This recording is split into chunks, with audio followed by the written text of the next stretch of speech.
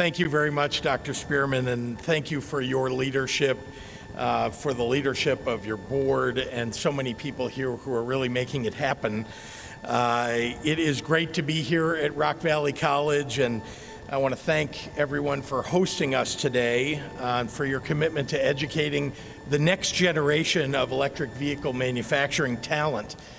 Your students here are exactly the smart and forward-thinking people that we need to lead us in the new green economy.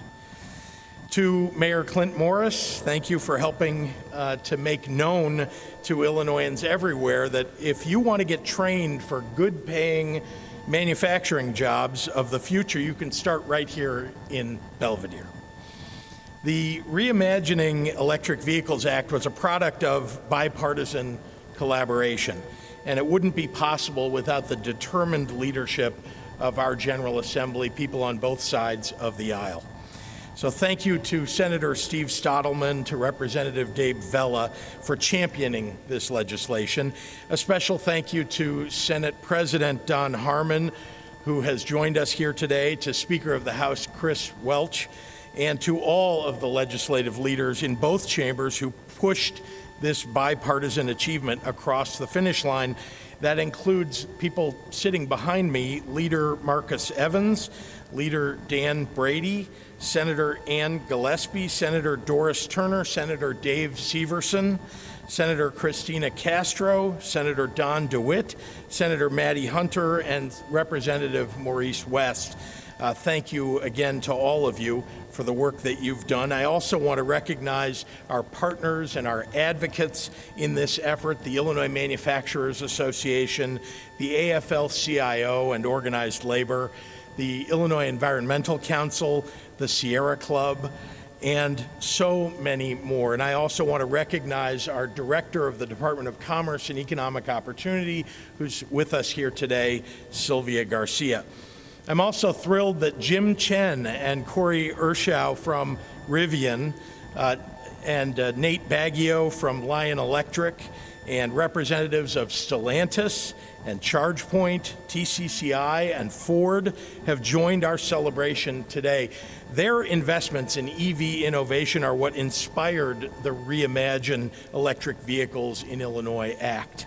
With this bill, we intend to attract more EV manufacturers, charging station manufacturers, and automotive parts manufacturers more than ever before.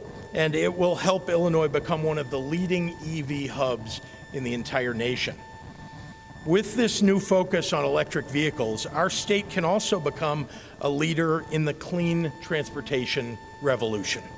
Electric school buses, electric municipal buses, electric delivery trucks, electric 18-wheelers, and so much more. Not only can we lead in the fight against climate change, we can also create thousands of jobs for hardworking Illinoisans in the process. I'll be the first to admit that my goals for our state are ambitious, but we are backing our ambitious goals with tangible policy solutions that address our challenges and seize our opportunities. Just 2 months ago, I signed landmark legislation to increase clean and renewable energy production, which saved thousands of jobs in this area and kept our nuclear fleet operational. It also makes our state the first in the Midwest to require 100% carbon-free energy by 2045. It creates new job opportunities for our diverse workforce, and it sets historic standards for utility ethics and accountability. And if that's not enough realized ambition, in a few minutes I'll sign this Reimagining Electric Vehicles in Illinois Act into law, making clear to the world that Illinois is open for business and on track to be the best place in the nation to manufacture and drive an electric vehicle. I want to be clear that even before these new incentives are put in place, Illinois was already an attractive place for EV manufacturers. We're home to the nation's best infrastructure. We graduate the second highest number of computer science engineers in the nation. We have top-tier national laboratories, engineering schools, and business schools. We are the nation's epicenter of shipping and logistics innovations. And we have the most talented manufacturing workforce in the nation.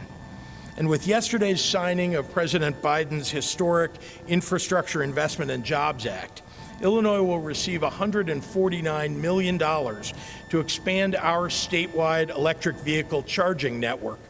We are eligible for yet another $2.5 billion in grants for EV charging stations in addition. This pivotal moment demands urgency, and it demands responsibility. It's no secret that transportation is the leading source of climate pollution.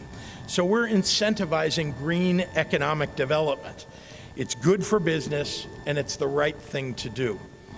The Reimagining Electric Vehicles Act is about acknowledging that there doesn't need to be a trade-off between a cleaner environment and more jobs. We can do both, and today we take a giant leap forward in that quest. So thank you, and with that I'd like to introduce truly one of the leaders in this effort, someone who has advised and made possible this very important new law and made possible our quest to create jobs in this new green economy, and that's Senate President Don Harmon.